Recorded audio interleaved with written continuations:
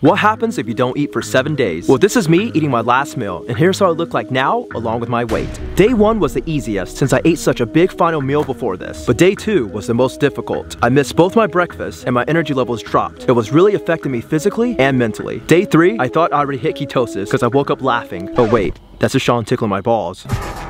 By day 4, I stopped feeling hungry, but on the downside, I had a terrible headache from not eating for that long. I was even a week late uploading my last video because I was so mentally drained. On day 5, I finally hit ketosis, which means my body was eating its own stored fats, and I finally started to lose weight. On day 6, I felt even better. I was extremely happy and energetic. I even got my abs back. Just kidding. That's my twin brother who happens to weigh 80 pounds less than me. When I got to day 7, I was incredibly proud of myself. I knew that very few people could go 7 days without eating, just like how very few people watching this are subscribed. So please subscribe. The entire last day, I was looking forward to the meal I was finally going to eat. But before that, here's how much weight I lost after not eating for 7 days. Subscribe to help me lose more weight.